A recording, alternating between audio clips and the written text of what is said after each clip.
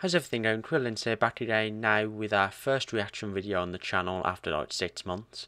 And we're here today watching Takeshi's Castle. Now, if you've never seen it, it was a show I think in the late 1990s, early 2000s.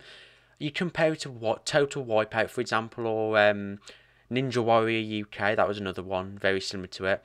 We'll get straight into it anyway, because it's only 5 minutes long.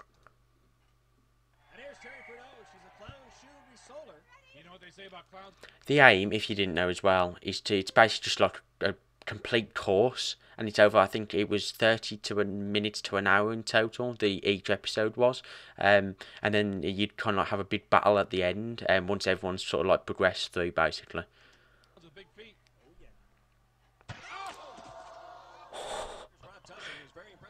Talk about knockout.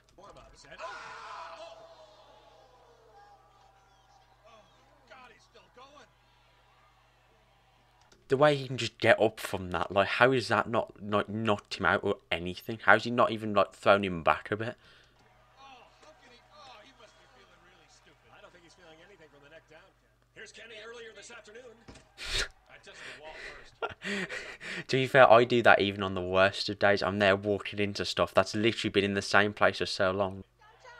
And here's Rhonda Merkin. She and some girlfriends invented a rug recycling machine called the Carpet Muncher. Oh, looks like she's gonna go wall to wall, Vic. Oh, that must have hurt. Yeah, I'll try. Here's Jody Macaroni, a lunch lady counselor from Boise Unified School District. That calls for an MXC impact replay. It's time for log drop.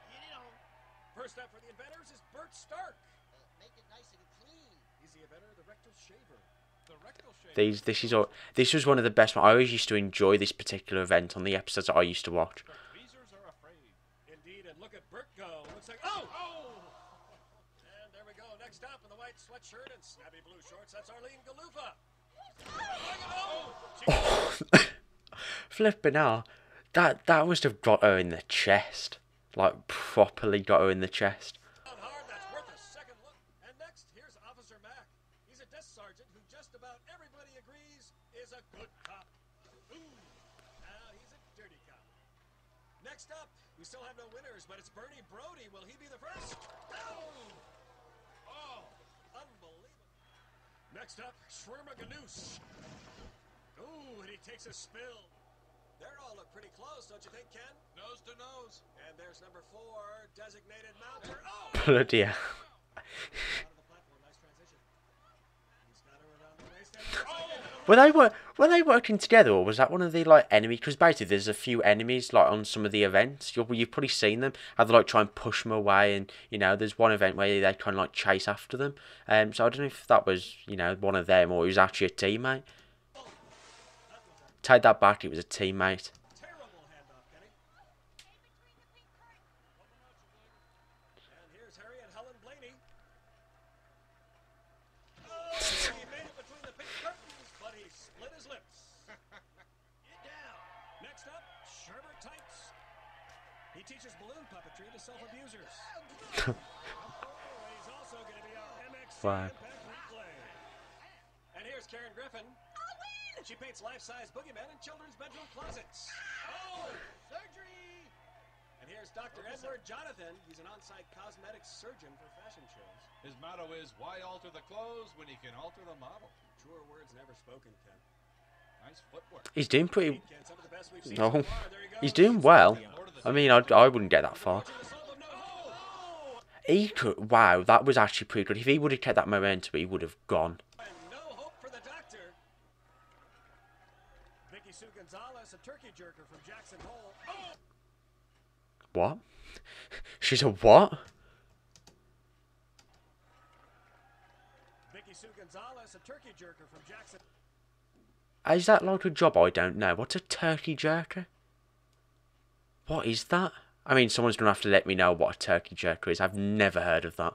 Oh, she's down hard. There's Lizzie Dugan. Oh, how is that not like a jaw? How is her jaw not just disappeared into her head? Like, what? And here's Fred Kaczynski, the email bomber. Oh, that was close. Here flamboyant shuffling techniques to dull blackjack dealers. And looks like he got dealt a bad hand. I'm a star. And that's Karen Edwards, star of Night Harvester, the story of a nocturnal talking tractor. Oh! She takes a hard one, Ken. And here's Mary Ellen Starch. She's addicted to short-term relationships. Let's see how she does. She's also addicted to a short time on that board, is it? I'm guessing there's a board. And she's oh! Hey. Well, so far, none of our couples have made it all the way round. Let's see if Sheila and Tommy Duncan can do it. Oh, there he starts off with a nice staggered meat curtain. On the original Takeshi's Castle on Challenge, I don't think they used to have this commentator. So obviously this must have been aired in America because they didn't have people translate what they were saying at the start neither. He kneels into a thirsty altar boy. Great move. Must be Father Bribes in. Indeed, Ken. And there he's back up on the platform. There's the handoff for Sheila. Good form. Into the Oh. She can't pull it off. She puts a knee right up into her chin.